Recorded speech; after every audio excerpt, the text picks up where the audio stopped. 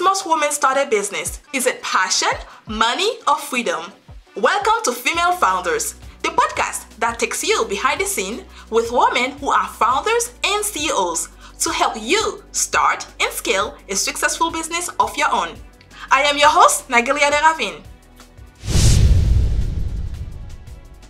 Hello everyone, welcome to another episode of Female Founders. In this episode, we are going to have a conversation with Lauren C. Nelson. She is a speaker and founder of Partner for Impact, PFI, which helps improve inclusion and belonging in the workplace by using data, strategy, and training.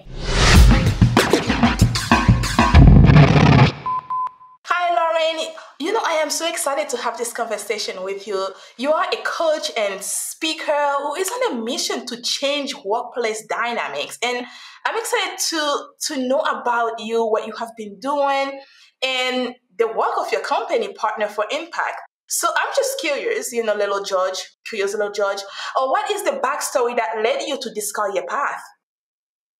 Absolutely. So first of all, Nagelia, thank you so much for this opportunity. Thank you for allowing me to be here. It is such an honor, and I appreciate this platform that you have to bring so many brilliant women together.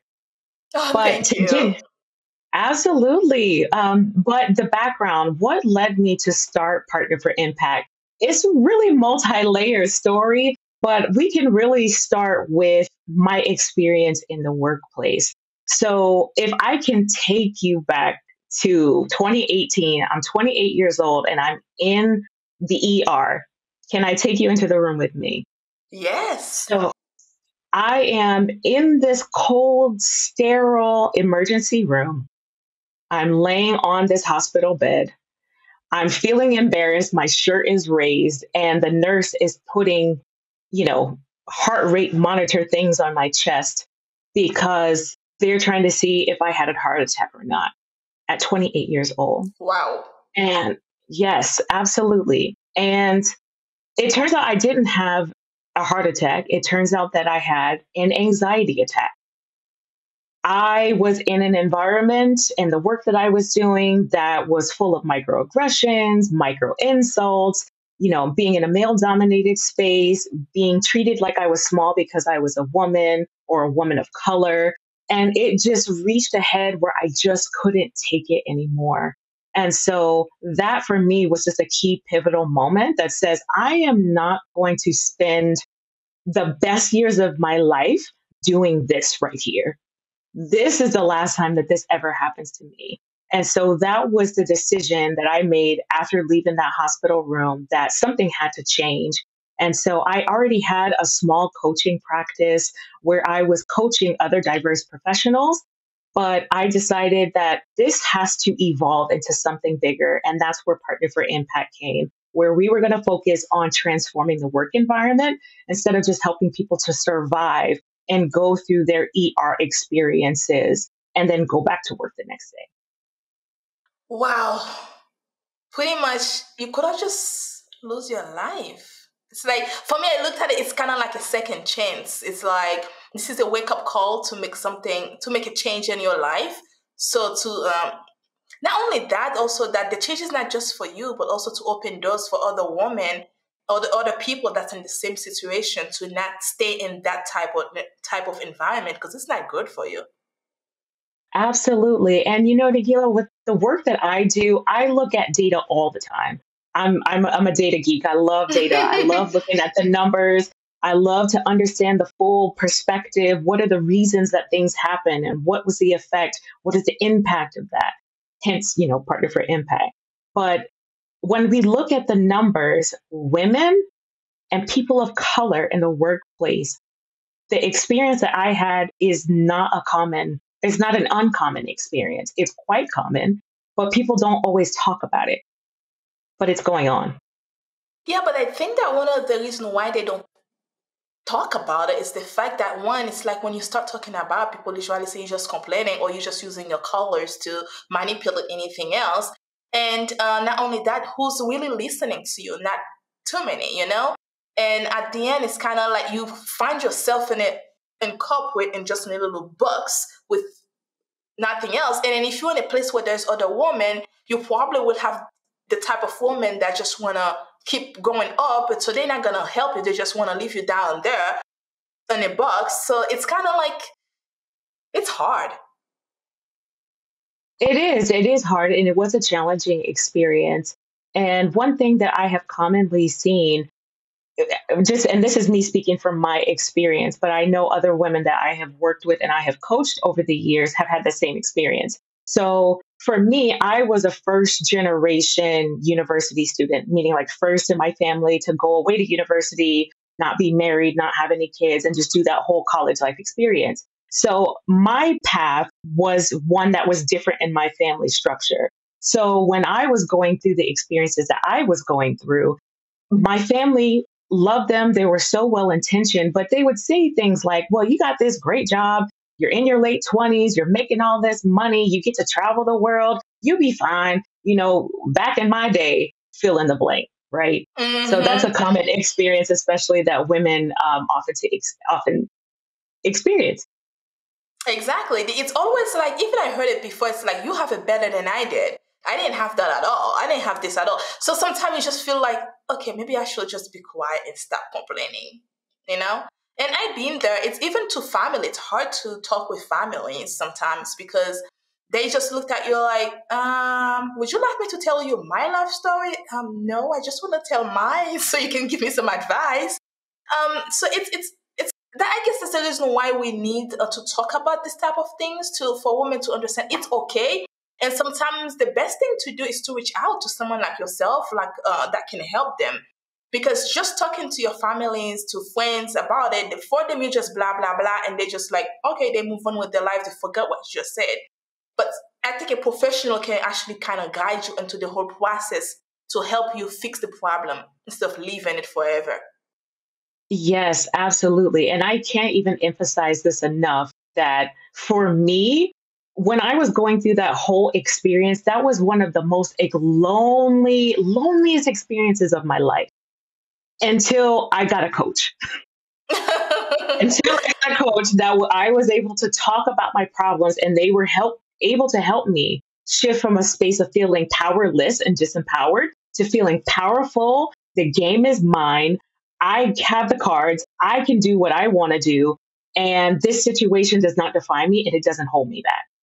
That's a whole Exactly. different approach and conversation than, well, you should just be lucky that you're in the position that you're in. A lot of people have it harder than you. And I'm sure they don't mean it, but that kind of toxic negativity, like it weighs you down. It can have a negative effect. Exactly. And then you just end up staying where you are because you're like, okay, I'm good where I am. My family says so. My friends say so. Everyone is happy with me. So I guess I should be happy. I'm just selfish. I just want more, more, more because I'm selfish. But you know what? What would be a life if we not a little bit have that little selfish into us to want more in life instead of being comfortable? And one thing that I realized as a teenager, the more comfortable I was in my space, I didn't want to do anything else. If I come from school and home and I do my math and then even I hate math, I'll do it anyway so my mom doesn't scream at me and I can go in the couch and watch TV or do something else. Well, that's the life. I don't have to do anything else. I'm comfortable here. But once you get yourself out of that comfortable, you want more. That's what make you a better person. For me, that's how I see it. And I think my son made me realize that when I have my son, it was kind of like, I want more in life. I want to be able to be better than my mom. I want to be better than this person. I want to be able to leave this behind for my son, even if he doesn't want it, but he can sell it and create something for himself and for my grandchildren. So I look at all these different things. Maybe I'm a little too not to think of all of the pictures, all of these things. But that's how I looked at them. And then for me, I feel like the next generation needs to be better, and the next generation start with us making a difference right now. So what you are doing, I think it's special, and we need to keep on doing it. And then we need to also keep on talking with one another. So that brings me to another question for you. So can you tell us about Partner for Impact and the services that you offer? Absolutely. So let's start with the name of Partner for Impact. So we call ourselves Partner for Impact. When you think about impact, impacts happen quick and fast. We're Mm-hmm. not those people that want to stay around forever. We want to get in. We want to help you make a difference. We want to create light and be lighthouses in dark and desolate work environments. And then we go. because we created the structure, we created that impact. So the light is there once we leave. So that is our goal and our mission. When we break it out into what we do two things. Number one, we help businesses by becoming more diverse and inclusive and equitable. And then on the other hand, we help them by managing their conflict. You would be surprised how many organizations and just businesses in general have people, incredibly accomplished and talented people who are skilled at what they do, but they don't know how to manage conflict. Hmm. They don't know how to handle the beef. They don't know how to handle the passive aggression. They don't know how to handle these things. And they tend to call us. So we come in and we help sort out the issues. Wow. I Hmm. like that. And I like the fact that you don't stay. I'm not here to stay. I'm here to just fix your issues, get you running, and next level. Yeah, almost like Olivia Pope, if you remember the show Scandal. We're here to come Yes. in, we're here to get down to the quick. And that's part of our values when I think about impact. We want to be in and out, and we don't want to waste anyone's time. We don't want to waste our time, and we want to work with people who are ready to do the work.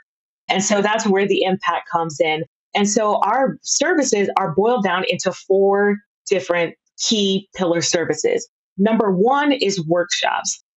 Again, like I said, I'm a data geek. I love data. I'm also a certified diversity trainer. So I love adult learning techniques, accelerated learning. Our workshops are some of the most popular and high in demand because we give adults a learning experience. We're not boring lecture hall type, you know, Falling style of asleep? teaching. Right, exactly. I'm talking to you. I'm looking into the eyes of everyone, whether it's in the virtual space or it's in person. It's a workshop. People are doing work and they love it because there's a saying that if I say it, I own it. If you say it, you own it.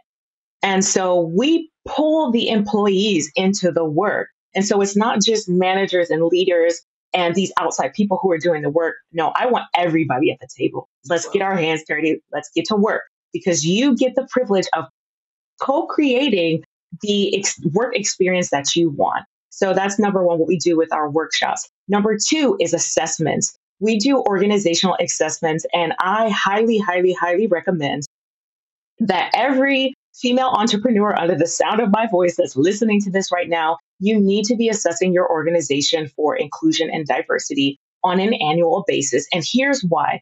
Um, think about a workplace assessment or diagnostic like your car. When I was hmm. in college, my car was a struggle because I didn't really do the maintenance on it like I should. Okay. I'm talking about the oil changes, getting the tires balanced and rotated. I don't know how that thing lasted as long as it did, but it lasted. But I'm not recommending that. But how do you know when something is wrong with your car? You see it, you hear something's going on, the steering wheel starts to rattle, something is moving like it shouldn't. That's when you know that something is off. You don't wait until your car is on the side of the road before you go get help. And assessments are meant to be a preventative measure. So you go and find out what's happening in your organization on a regular basis and you take action on those things. Don't wait until the crap hits the fan before you call the plumber. And that would be us. I like that one. I like that one. Oh, good. I'm glad you like it. So that's number two. So workshops, assessments. Number three is consultation. Pretty straightforward and simple. You need help thinking through your strategy. You need help thinking about how do we go about this? How do we deal this? We need help forecasting what diversity and inclusion is going to look like for us in the future. We can help with that. And picking our brain, those sorts of things. And then lastly, number four is executive and people manager coaching. So we have an extended network of coaches that we work with, myself included, who are all professionally trained, credentialed, diverse coaches that are experienced that can provide support to a diverse group of managers, leaders, professionals, and people managers in the workplace. Wow. But you also talk about BEI. Can you tell us what's that about? Absolutely. So BEI stands for Belonging, Empowerment, and Inclusion. And so the BEI approach is our unique approach to organizational conflict. So I've been doing this work a number of years. And like I said, companies have trusted me to come into their organization to help them resolve their conflict. So this is when the horns have already locked. People are already huffing and puffing with each other. The silent treatments and stuff has set in. And now it's starting to impact the work. When I come into the space and I have sat down and I've talked to everyone and we've really sorted out the issues, it really boils down to three things. A lot of the times, people not feeling like they belong or they're being treated like they don't belong in an environment. They're feeling like they're disempowered, that they have no power or agency over their career, over what happens to them next month, whether they're going to get fired. And they feel like they're excluded, like this place wasn't meant for me. So I'm not going to do any more than I need to do. I'm not sure if you heard of the term quiet quitting, but it's a new name for the old employee disengagement. So even the new generation of people on TikTok, they're talking about quiet quitting. Huh. Why am I going to give all of my time and my best energy to an employer that doesn't really care about me? I don't really belong. So I'm just going to fly under the radar and I'm going to quietly quit and not give it the best. Now, that's the employee perspective. Now, when we look at it from, we're entrepreneurs here, we've got businesses, we've got, revenue goals and things that we need to think about. When you think about that happening on your team, that's missed out innovation, that's missed out productivity. Red red alarms should be going off when you hear this phenomenon happen. But you would be surprised that a lot of organizations do not focus on that. And that's because Nikelia, I know that you have a background or experience with psychology. If you think Yes. about the hierarchy of needs, every human at the base has a need for survival, have a need for food, shelter, water, and employment is the next step. But the stuff that's at the top, self actualization, harmony, all of that stuff, it's considered a luxury. It's the same thing in business. Businesses got to keep the lights on. We got bills to pay. We got to make payroll. We got to do this. We got to do that. Businesses are constantly in a survival state. That's true. And they think that, oh, well, making sure our employees feel like they belong, making sure our employees feel like they're included, making sure our employees feel like they're empowered, that's just a luxury.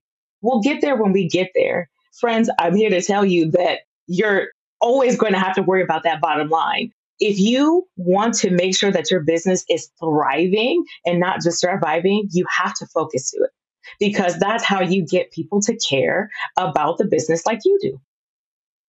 Wow, and that's the reason why BI is one of your focus with your clients.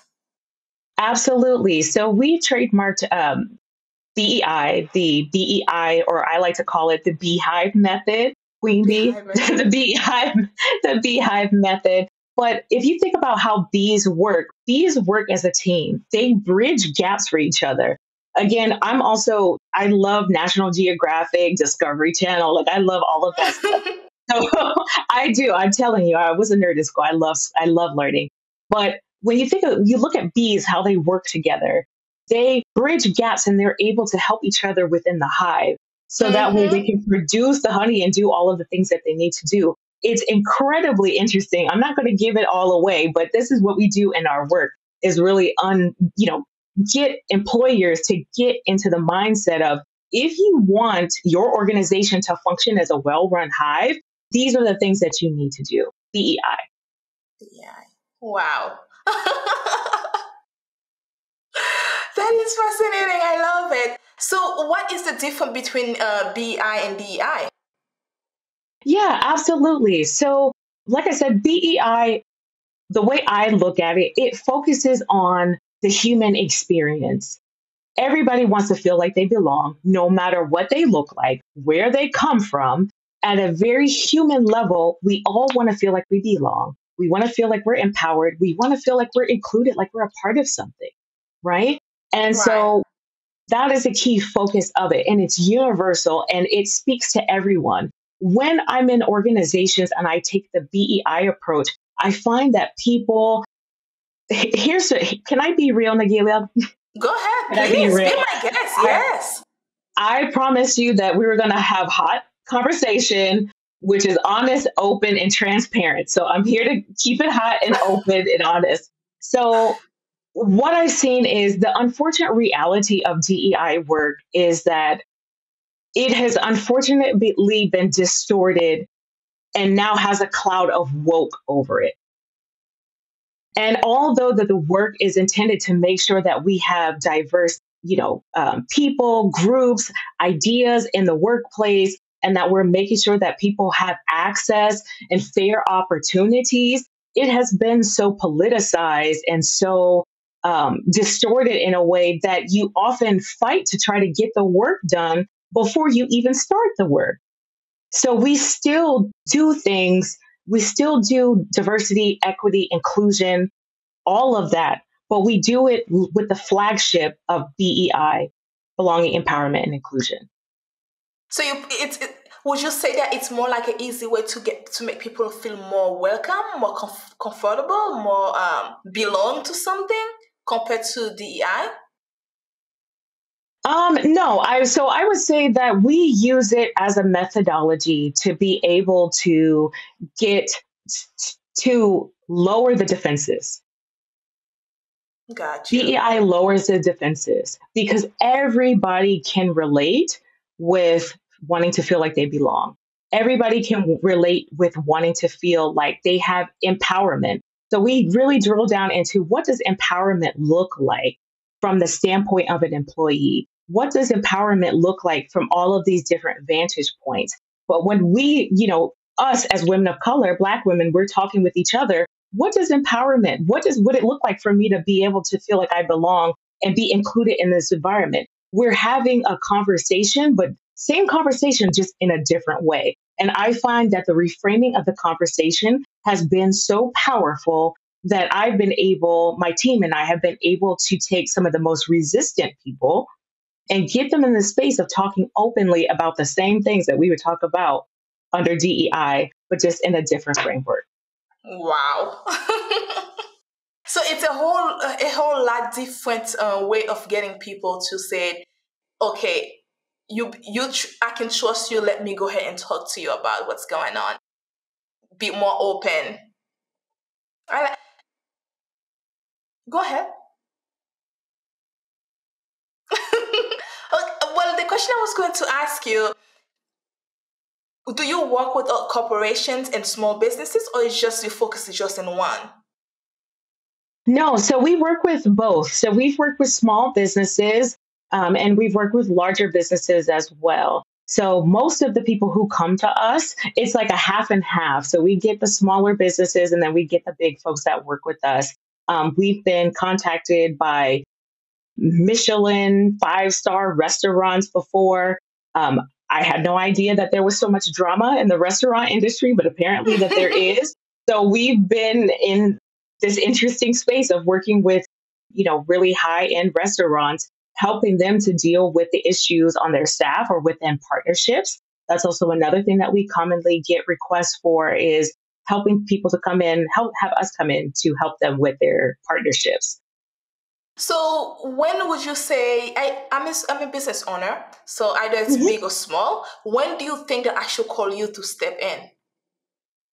So you can call me to step in at any time. And here's why. Like I said, if you think about your organization, the maintenance of your organization and the maintenance of your staff as a vehicle, there's a lot of space between your car thriving and being okay and then it actually being crumpled on the side of the street.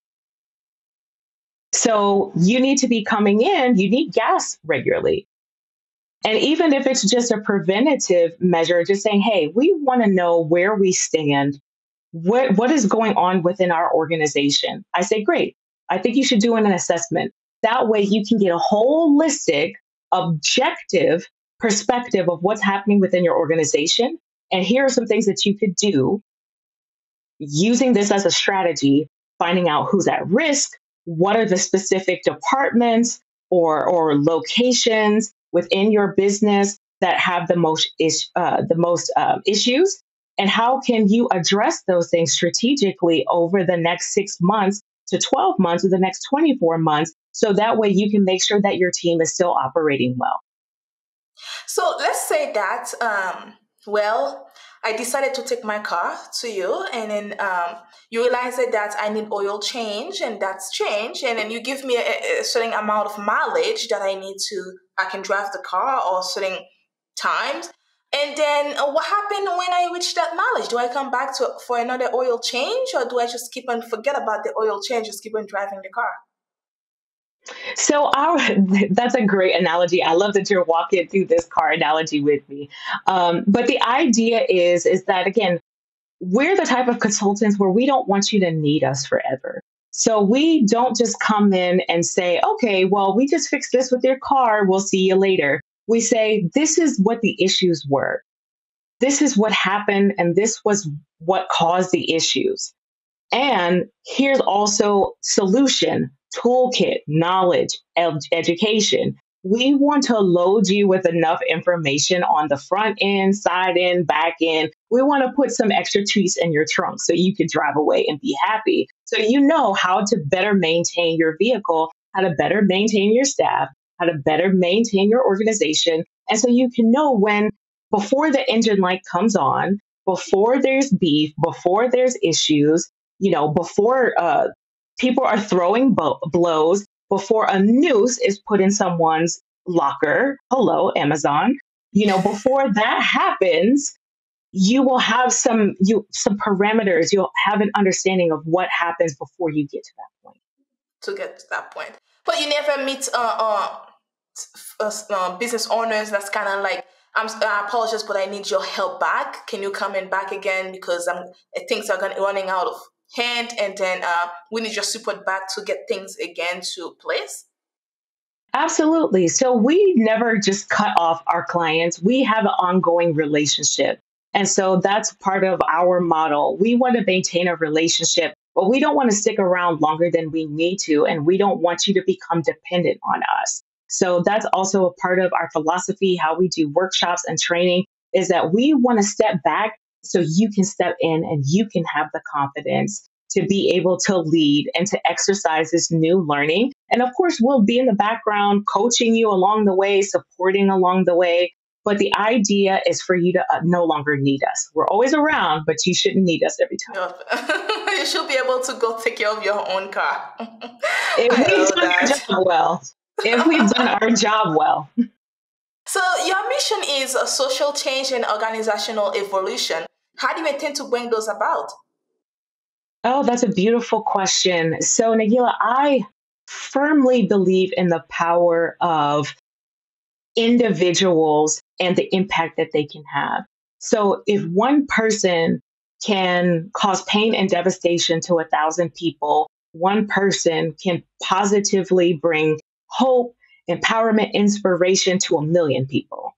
That's what I believe. So I go into work environments and I collaborate with teams, other collaborators who can rally behind that same belief. And so we bring that into the work environments that we go in. And like I said earlier, we're in the business of being lighthouses in dark and desolate work environments.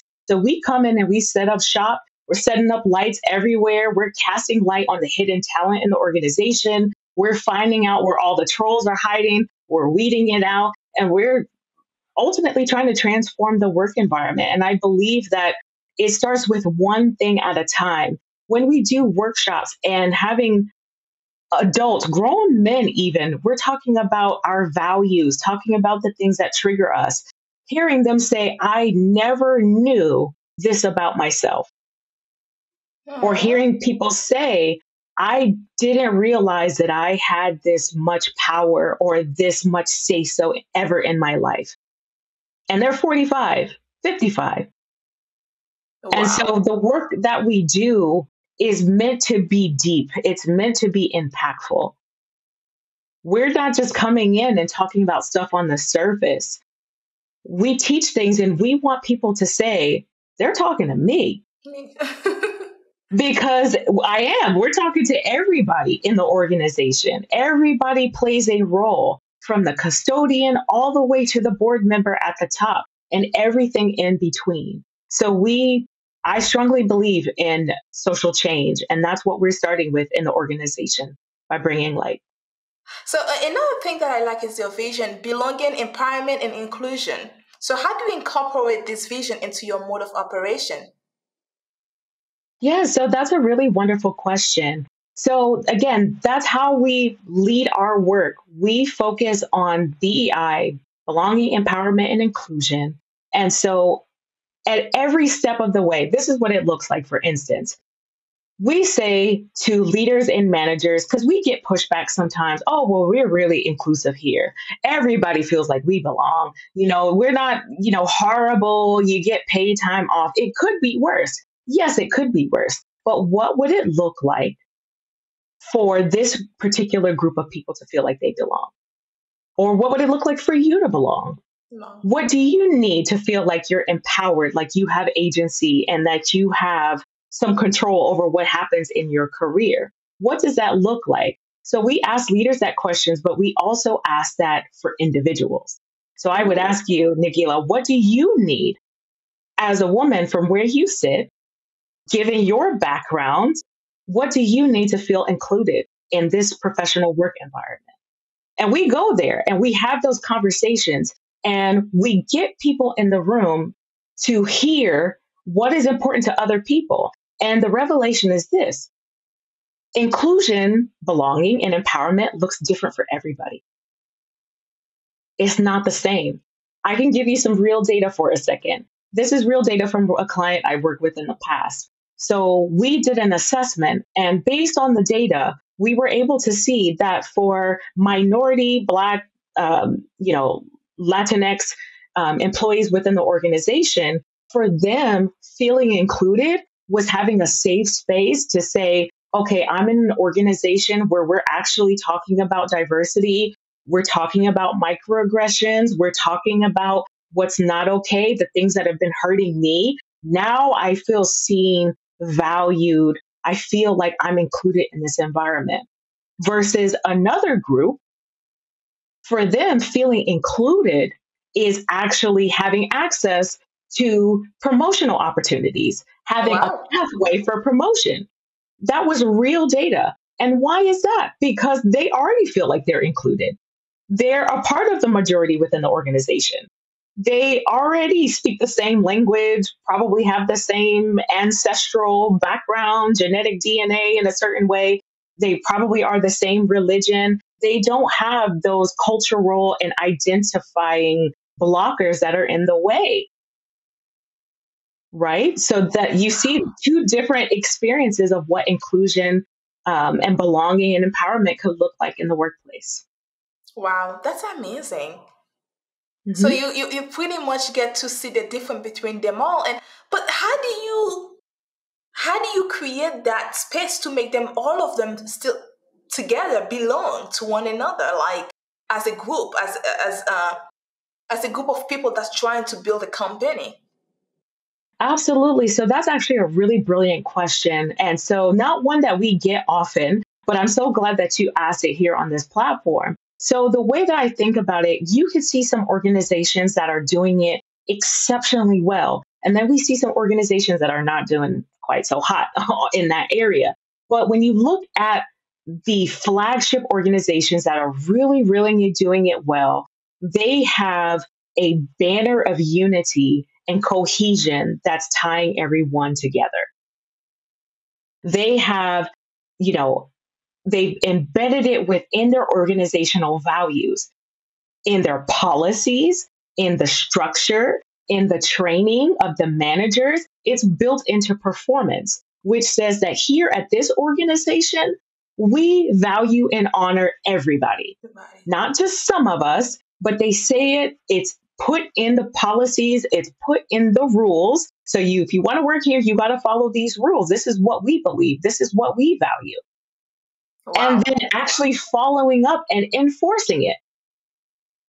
It seems really simple, but for organizations, some organizations, it's really difficult for them to be able to get to that point. But those are the organizations that are doing it really, really well when they're able to have that banner of cohesion. where we say that this in this ecosystem, these are our rules. People are valued here. We uplift everybody. Everyone's opinion and identity is welcome. And then when they don't have that together, that's when they actually need someone like you to come in and put that together in place so that employees can follow that. Correct. I can say you are a very busy woman. That's a lot of work. A small thing, but it's a lot of work, you know? So people would think, oh, he's just doing that. It's not much, but it's meant a lot to a lot of people. So it's a lot of work. Yeah. It is, but it's highly rewarding. It's highly rewarding. And being able to impact people and have people say, whether it's in person or virtually, or have it, they, saying it in, in an anonymous form of somehow being able to say that this really made me feel like I was seen. This made me feel like I was heard. I've never experienced anything like this. I've been waiting 20 years to experience this level of safety in the workplace. That is the value, and that's why we do it. And it's coming from experience as well, because you went through it and you know what can be changed to make a difference in people, especially women with colors. So it's a lot. Not only we have to deal with being a woman, which is only a problem, and then you show up there like, oh, and she's Black.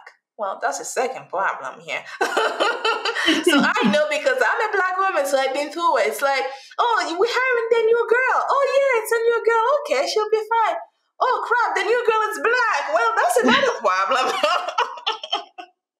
And I've had that. Listen, I have had those experiences. My friends have had those experiences. Or it could be the opposite if, she's a white woman and it's a predominantly male or environment. Oh, well, it's a woman. Oh, great. Now here comes the Me Too. We're going to have to, tighten up. We're going to get reported, and they're just new on the team. So those are experiences that resonate. Yes, and having someone coming in to help them, I think it's important. I'm not saying just for women, for the company in general. I think that I feel like we deserve better as women. I'm not saying that a company should make it like women are special, we should treat them like queen. I'm not saying that. I think that we deserve to be treated equally, where we feel like we are belong, and when we do our work, we get credit for it, just like everyone else.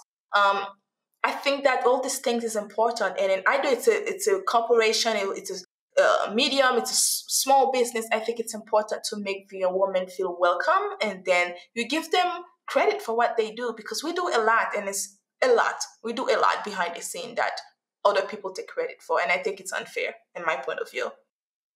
Absolutely, I agree with you 100%.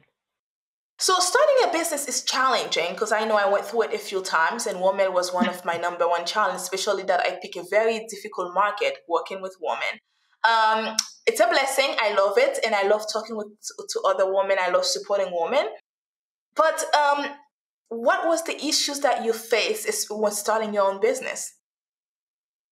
Ooh, that's a loaded question. Do we have time for all of that? I'm not sure, but I have a few minutes. Right. So for me, one of the main challenges was just navigating, just knowing how. I am a big wanting to know how person. I want to know, what is the process? How do I do this? So I had this big, beautiful vision that I wanted to execute, but I didn't have the know-how. So before, I would run into that lack of knowing, that knowledge gap, and I would let that stop me. But I was so hungry and passionate to fill that gap. I was reading books, watching videos. I was doing informational interviews with other business women, other men that were in business. And what was key and crucial for me was filling that knowledge gap. What I didn't know, I wasn't going to allow that to stop me. It's like you want this for the long run, and I'm gonna just fight, and whatever come along the way, it's gonna be war, because I'm not quitting. Right, exactly. For me, it was, you talked about your son. I don't have children yet, but this is part of the reason why I started my business is that for me, I want to be able to have a family, but I also want to be able to have freedom and flexibility. And asking somebody to, if my kid is sick, if I can stay home, I'm not asking you anything. I want to be there to take care of my children. And so for me, that was one of the key drivers of going hard as I did for this business. For me, it was all or nothing. I'm going to do this and there's no other plan B. Exactly. So I think that being a mom and be able to be there for your children is important. For me, that was one of my number one. I want to be there. I want to, every little moment, I want to be there because it's only going to happen once in a lifetime. And I'm Yes. not going to see that moment again. And I didn't want to miss them. And I was grateful that God gave me that privilege, but I can't take credit for all of it because starting woman, I had a lot of great women that support me out of the along the way until today that's still supporting Warmel. So I didn't do it alone. So I'm grateful that I meet them and I'm in the circle as well to continue to support me. And I think that's important to what you are doing is be able to be in a circle of other women that can, you know, when you have that moment, we all have that moment where you just want to stay in bed with the pillow and like, I'm not getting out because I don't know what to do. I don't know how to fix this. I don't know what to do. We all have that moment. And that is so true. And if I were to do it all over again, that's 100% one thing that I wish I would have done a lot sooner, which is finding women entrepreneur groups. Wish I had found this space much, much sooner and being able to plug into, groups and outlets with women who have done it, who've gone through it all. And so for me, I had a bit of that mentality again, being a family trailblazer, like I got to figure this out on my own type of thing. But having very key supports and mentors around me that says, I see something great in you. If you ever need anything, you can ask me anything. And that was all, just absolutely phenomenal and helped me on my journey. Absolutely. I can see it. So, what would you, if you have a chance right now, so I'm going to put you on the spot here. So let's say that I'm giving you a chance to support another woman. What would you give that woman right now, today? Listen, what I would tell another woman is that you have so much power, you have so much value and purpose inside of you than you even realize. I would say to any woman under the sound of my voice that raise your expectations, raise your standards for yourself because you can do so much more than you think that you're capable of. And so for me, talking to another woman, especially if she's feeling down, is feeling, having all of these thoughts of imposter syndrome, I want to reach in, pull that great woman I see in her out and raise it up because, listen, I firmly, firmly believe this. The woman that we dream of being, she doesn't show up until we do. I'm going to say that again. The woman that we dream of being does not show up until we do. So we have to tap into the psyche of the woman that we dream of being. You need to know what she thinks, how she moves, how she dresses, how she acts. How would she show up in this disempowering environment right now? How would my highest self show up and crush this right now?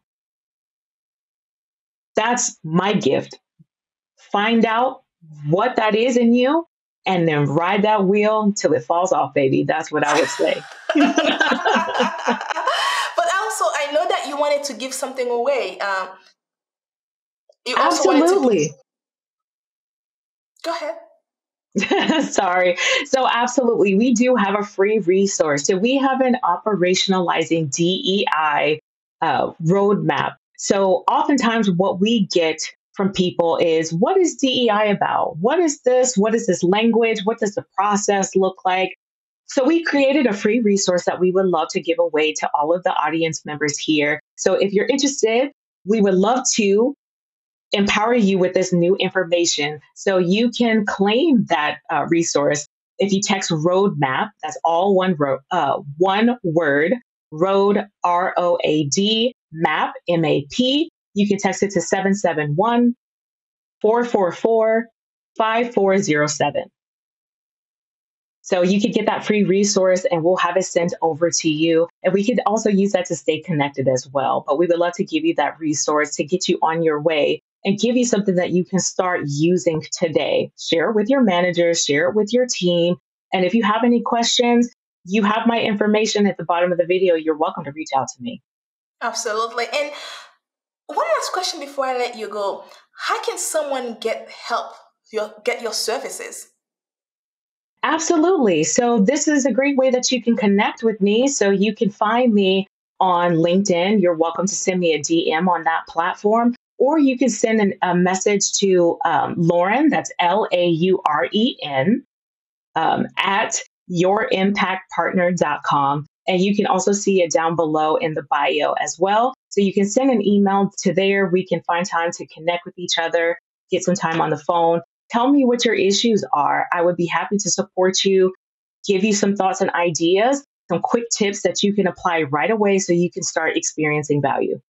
Thank you so much, Lauren. I appreciate you giving me the time to have this conversation with you, but also you sharing your knowledge with other women. And supporting women is something that close to my heart. Even sometimes it can be a little difficult, but the other woman that you meet that just touch you, you cannot just say no not to support women. It's just like, when you have those little kids that when you just meet them, it's like, ah.